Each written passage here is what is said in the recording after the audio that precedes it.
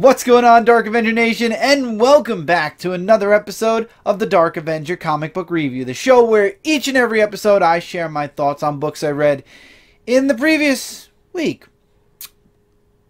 Except there really weren't that many books last week. But there were some digital books, so I actually was wrong last week. I never looked at the digital lists for Marvel and DC, so there actually were more books than I thought, but not really.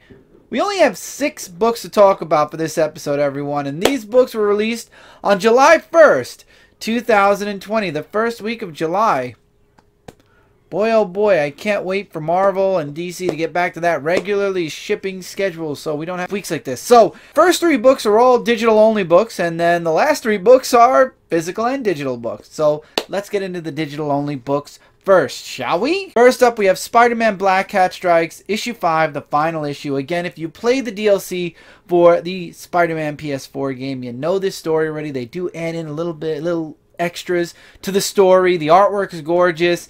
And you got the final fight between Hammerhead and Spider-Man, the final confrontation between Black Cat and Spider-Man, Mary Jane and Spider-Man's relationship in the PS4 universe getting ever so stronger, and I loved it. I really, truly enjoyed this mini. I really wish they'd do something beyond what was in the game already. They did do it once with Velocity. I would love to see more Spider-Man in the Marvel gaming universe. We're getting Spider-Man right now. We should be getting back to Avengers to set up for the PS4/5 Avengers game. Yes, they moved it to the PS5 as well now. So I would love to see more from the gaming verse, or the game verse, as they call it, at some point. Especially with now the announcement of the new Spider-Man game for the PS5. Love to see the transition and what happened to Pete, if something happened to Pete, or if we're just focusing on Miles. It still would be really cool to get more. So Marvel, we'd love to have more from these. At least I would. I shouldn't speak for the entire world. I would love to have more Spider-Man from the game verse. This is an excellent miniseries. If you didn't check it out, buy the trade paperback when it comes out. I guarantee you, you will not regret it. Star, issue number 5. Man, I'm just so upset that this moved to a digital-only book. I literally, during the months that we had no new books, I bought issues 1 through 3, hoping to get issues, to finish this mini off. And I'm just upset that this is a digital-only book. But it was a great conclusion. So Star ends up giving I forget who they were called, but she ends up giving them what they want. Of course, she goes into hiding after everything that's gone on. Using the Reality Stone, she goes into hiding. And now she's kind of blending in with the people. She's using the Reality Stone to change the way she looks. Will we be seeing more of Star in the future? I hope so. I hope that we do get more of Star. I feel like they really set something up big with in the Captain Marvel book with Star. And this miniseries was very strong. It went by so quick, honestly. And honestly, I don't even remember what happened in issue 4. I'm drawing a blank, and I'm trying to remember exactly what happened with issue 4. This was a really good miniseries. I would love to see more of Star in the future. Maybe we will. Maybe the next event. Maybe in Captain Marvel down the line in another storyline. But she has a Reality Stone, so I'm sure at some point we are going to be seeing more of Star anyway in the Marvel Universe. Really great issue, great miniseries. Again, just like with Spider-Man the Black Cat Strikes, definitely recommend you check this out and trade. This is my favorite digital-only book of the week, and that's DCeased Hope at World's End, issue number 4. Again, this is filling in the blanks from the very first volume, and next week, volume 2 begins for DCeased. And this is years later in DCeased, so this issue, we got to see a little bit of Blink and her girlfriend. We got to see a little bit of Damian dealing with the aftermath of Bruce dying. And now Damian is the next Batman. And I loved the dialogue between Damian and John. And especially between Damian and Superman. Because Superman is the one that kind of explained to Damian about being the next Batman and what it means, and Damian being upset because he knows putting the cowl on means his father truly is gone. It was so strong. Honestly, that's what shined for me in this digital book, was that. It really shined the most. This was Damian's transition from Robin to Batman.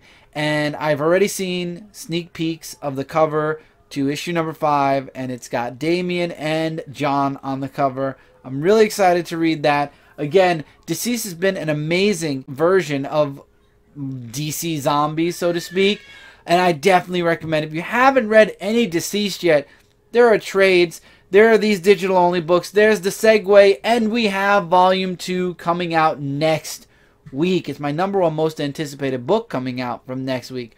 Definitely something you should check out. Tom Taylor is doing an amazing job with DCeased. If you enjoyed Injustice, this is yet again another Elseworld tale that you don't want to miss out on.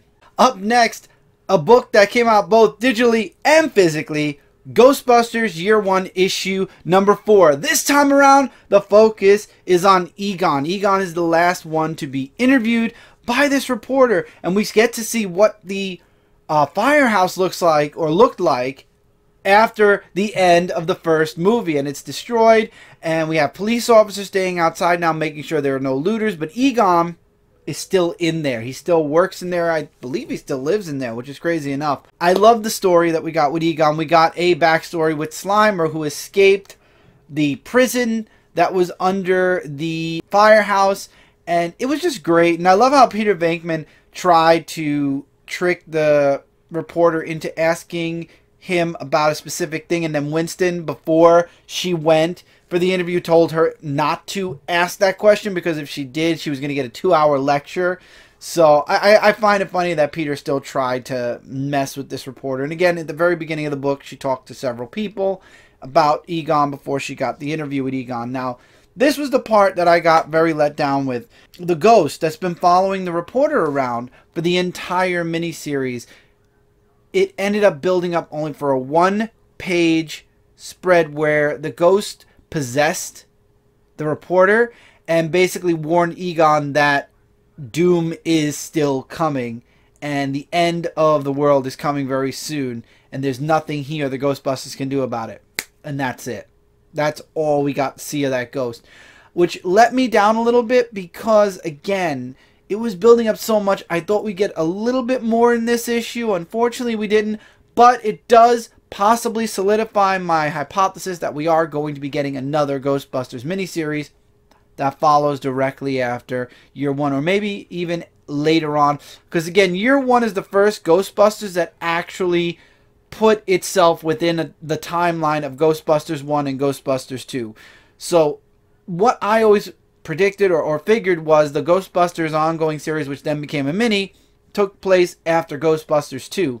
Year 1 took place right after Ghostbusters 1.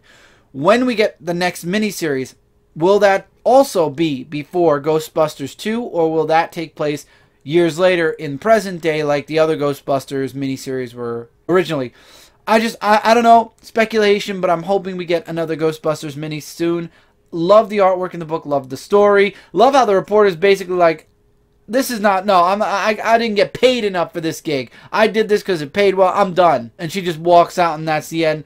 And you had Peter Venkman talking with Egon for like a panel saying, so what's up? And he told him about the possession. He said, something's up, but I promise you, Peter, I'm going to figure it out. And that's what made me believe that we're going to get another miniseries. I'm keeping my fingers crossed about that. But we'll see. But this was an excellent, excellent Year 1 book. Get this trade paperback. Again, another book that's over now. Get this trade.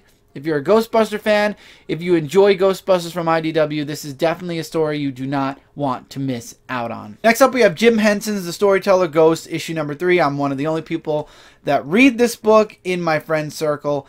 I enjoy it each and every time it comes out. It's every time a new tale. This time around, there's a storm that's going on outside, which wakes the dog up, which still can talk. And again, it's Jim Henson's world, so it doesn't really surprise me.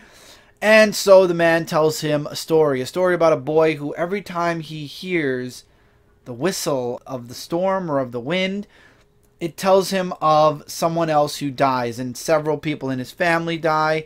And what really grabbed me in this book specifically was towards the end where it told him his father was going to die, and he goes outside and he actually sees a ghost of his father who didn't go towards heaven. He came back because he felt a need to be with his son. He's like, I saw your mother, but I I wanted to come, I let her go to come see you. And he's like, no, Dad, go with Mom. And you see him turn and you see the mother, and all of a sudden he was in an accident. So he didn't exactly look great, but when he turned back to go, he became whole again. And it was that moment where the boy's like, I love you, Dad. And I don't know, for me, I guess it's just because of the year I've had and just because of losing my dad at the beginning of the year. The end of this book just hit me. It just really hit me. And again, great story. I've been enjoying this series, this mini-series. Each book is a different story. So it doesn't matter where you jump in. I would recommend reading all 4. There's one more issue to go. Each issue is a different story. So again, let's say you're not interested in the first story. There's still the second and third story. This story has been my favorite out of the 3 that I've read so far. Still one more to go. So I don't know about the 4th one. Have to wait and see when the 4th one comes out. But this has been an excellent, excellent series from the Jim Henson Comics line. Finally this week from AWA, Devil's Highway issue number 1. I love this book. This book is competing for a top 5 spot in my AWA books. So this girl ends up showing up at this diner, and this guy is following after her, and the man who owns the diner makes her run, and he tries to stop the guy. Unfortunately, he ends up dying. At the same time, his daughter now wants to know who the killer was because the killer got away. So she does her own investigating in the diner and all over, and she goes and finds a recorder where there was the place across the street from the diner where there was this trucker guy, and that's where the girl came from. And it turns out her father, after he was killed, there was like a branding on him, and she started doing all this really interesting detective work. But now you have this other guy, the guy that actually did the branding, that went after the girl, that was going after the girl, that's done obviously multiple murders. You had him go after the guy who had the video camera and delete all this stuff. So he's deleting all of his so that nobody knows where he was. He's deleting all the evidence. Who is this guy? We don't know. I love it. I love a good mystery book, and that's exactly what this is building up to. But what does the symbol mean? So she goes and looks up what the symbol means. I'm not going to spoil that. And we find the girl that he was chasing after at the beginning of the issue, I believe. I believe it was that girl. And she's missing a few things, and they don't know. And they can't identify her now. They can't identify who the girl is, and they can't identify who killed her. And then that symbol that was branded on her chest as well. Well, let's just say what that symbol is a snake. That's all I'm going to say. And at the very end of the issue, a snake comes out of her somewhere. This is not a book for kids. Definitely not a book for kids. Mature readers only. But, yes. Oh, I love a good mystery. And I want to see if the diner owner's daughter actually is able to find this guy. Who this guy is, I'm actually very curious about, too. We don't get to see his face. He's very silhouetted. Very, very little do you get to see of him. Who is he? Why did he have that woman? What's with the branding? What is it? There's so many questions. I can't even get all of them out right now. I'm excited to see where Devil's Highway goes. This was an excellent read. Read this book. Loved it.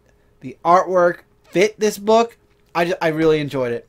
This book definitely is contesting for a top 5 spot in my AWA books. I can't wait to read more. I truly cannot wait to read more of Devil's Highway. Definitely check out issue 1. It is out right now. And with that, that's it for this week's books, everyone. We only had 6 books this week. It was a really good week. Just after reading 19 books in the previous week and going to 6 books this week.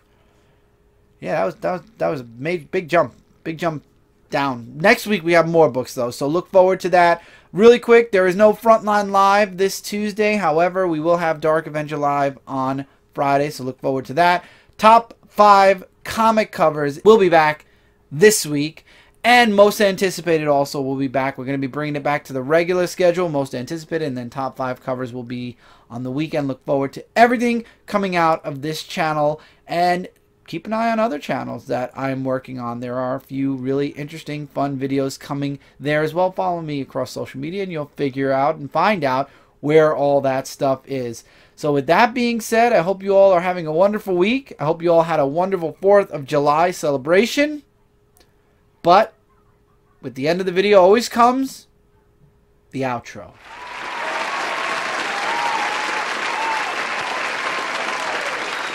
Hey, did you enjoy that video? If you're new, consider clicking that subscribe button for more. Also, click that notification bell to be notified when live streams and videos are posted. Give this video a thumbs up if you liked it. Come over to Facebook.com and join the Dark Avenger Nation to continue the conversation beyond YouTube. Don't forget to check out my website, ShootingStarUniverse.com, for all the content I do across the web. And for anything else, check the links in the description below. And as always, take care, keep reading, keep collecting, and I'll see you really soon in the next one.